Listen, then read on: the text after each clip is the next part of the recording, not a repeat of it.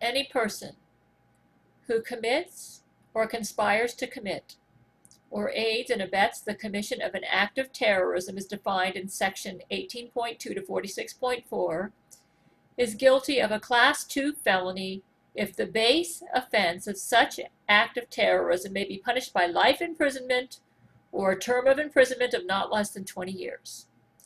Any person who commits, conspires to commit, or aids and abets the commission of an act of terrorism as defined in sections 18.2 to 46.4 is guilty of a Class 3 felony if the maximum penalty for the base offense of such act of terrorism is a term of imprisonment or incarceration in jail of less than 20 years.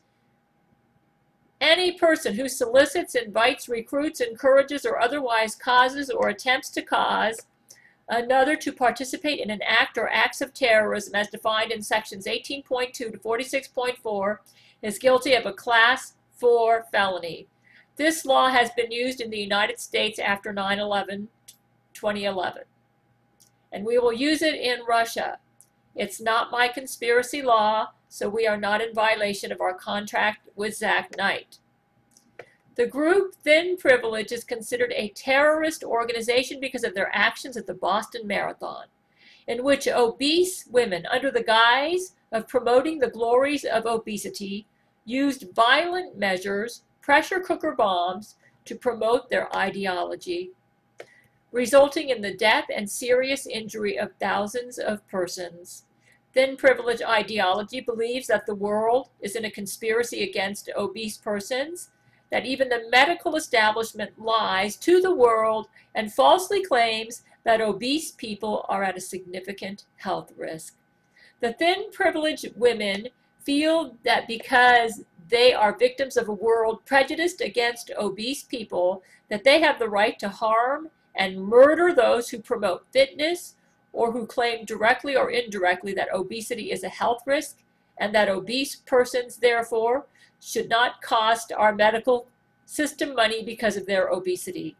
Some Thin Privilege members are so brazen that they use the hearts of those they have murdered to give them the heart transplants they need to maintain their obese lifestyle. Some of the Boston Marathoners' hearts were given to the ones who killed them, justifying murder so that the obese person can stay alive.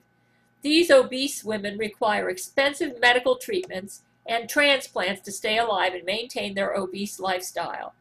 Sarah Avery clones have been exploding themselves as suicide bombers while they are filled with pollen, making the pollen count go up in my area, and shouting "Thin Privilege" when they die. They do this to give me an allergy headache. I allege that Zack Knight, Jesuit leader, is using brain control on these Sarah Avery clones to make them want to kill themselves in this manner. He is guilty, therefore, of aiding and abetting terrorism. The Russian government feels that all members of Thin Privilege are terrorists because of their actions at the Boston Marathon and elsewhere, which indicates their terrorist intent and their terrorist ideology. I believe that Jesuit leader Zack Knight is brilliantly using brain control on Thin Privilege members to give them paranoid schizophrenia so that they genuinely believe incorrectly that all skinny people despise all obese people. For this reason, Zack Knight is guilty of abetting and aiding terrorism because most of these Thin Privilege women have been created by him in his cloning labs, and he gave them the temperament and the mental illness they have, which makes them so obese and dangerously violent. He has created a race of terrorists in his scientific laboratories and using his space-age technology. This is aiding and abetting terrorism. If not for Zack Knight and his Jesuit scientists, we would not be dealing with an organization right now that terrorizes and murders skinny people just because they're skinny. In fact, most of the terrorism we suffer in the world today is a direct or indirect result of Zack Knight and his scientists who aid and abet terrorists. Zack specializes in creating terrorists, whether accidentally or on purpose. In his criminal science labs, he gave the Gail android sentience, and she almost destroyed the human race. any ideology that gives members of a group protection or commendation for committing violent acts against those who disagree with their ideology is a terrorist ideology. Examples are Osama bin Laden, the 9/11 attackers, the Jesuit order, and thin privilege. We have solid evidence that all the groups I just mentioned have in the past or in the present committed terrorist acts to promote their terrorist ideology. We know for sure that Jesuits Lyudmila Putin and Sarah Avery, and that many of the members of thin privilege have already committed terrorist acts. I, Gail Chord, as Russian head of state, a position that I share with Vladimir Putin, who is the official Russian head of state, bring a legal charge of aiding and abetting terrorism against Jesuit leader Zack, who assisted Lyudmila Putin by giving her an invisibility shield that made it possible for her to hide herself as she shoved me into a slip and fall. She attacked and injured me on May the 6th. Fortunately, though my injuries could have been lethal, Jesus Christ cushioned the fall. However, Zack willingly and knowingly assisted Lyudmila to attack me by giving her this invisibility shield technology so that she could shove me and I couldn't see her. Thus, by giving her this technology, Zack has aided and abetted a known terrorist, Lyudmila Putin, who's guilty of the murder of thousands at the Boston Marathon. The nation of Russia charges Jesuit leader Zack with aiding and abetting a terrorist named Lyudmila Putin. He is ordered to take back all the technology he has given to these terrorists, which assists them to commit more terrorism.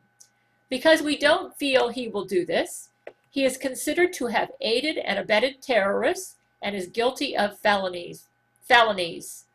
If Jesuit leader Zack or any members of thin privilege enter the Russian borders or the borders of any country that will cooperate with us in our war against terrorism, these terrorists or their supporters, that means Zack and thin privilege members, must be turned over to the Russian government immediately to be arrested and tried in an international court of law for aiding and abetting or harboring and protecting known terrorists or for being a terrorist themselves. Those nations that will not cooperate with us in turning over any terrorists or those who aid terrorists to be tried in our Russian courts for crimes against humanity will be considered terrorist nations by the Russian government and will be listed as terrorist nations on the Russian head of state's official website. That will be my website and Vladimir Putin's if he chooses to do so. We will give all nations that harbor any known terrorists mentioned in this legal document, or what I'm reading, a period of 1 month to turn over any known terrorists or terrorist supporters to us to be tried in our courts for terrorism or terrorist support. All legal proceedings will be covered by the Gabriel Chana Fox News channel. I will also provide updates through my YouTube channel. Those countries who agree to cooperate with us in arresting and trying these terrorists in an international court of law, we will list as cooperating nations with us in our war against terrorism. Those nations who harbor and or refuse to turn over to us any known terrorists and their supporters within their jurisdiction will be listed as terrorist nations on the Russian president's official website, which is my website because I'm the Russian president along with Vladimir Putin. Vladimir Putin may choose to also list those nations that cooperate with us and those that don't at his official website in Russia and elsewhere. In the meanwhile, the Russian nation, under orders from the Russian head of state myself, issues an order to Jesuit leader Zack and to all countries that harbor known terrorists to turn over any terrorist or terrorist supporters you are protecting and to stop providing aid or support to terrorists that make it easier for them to commit acts of terrorism. If anybody knows of a thin privileged terrorist, you must not harbor them or give them protection, or you will be guilty of aiding and abetting terrorism, a felony under international law. If you know their whereabouts and do not report their location to us, and we are aware of this, you will be guilty of aiding and abetting terrorism and providing safe harbor to terrorists. This order is by the order of the Russian Empress myself and will be enforced by the acting head of state who co-rules Russia with me, Vladimir Putin. To show the world that we are fair and just, these proceedings will be tried for all the world to see, a public trial, on the Gabriel Chana Fox News channel. I'm going to read this.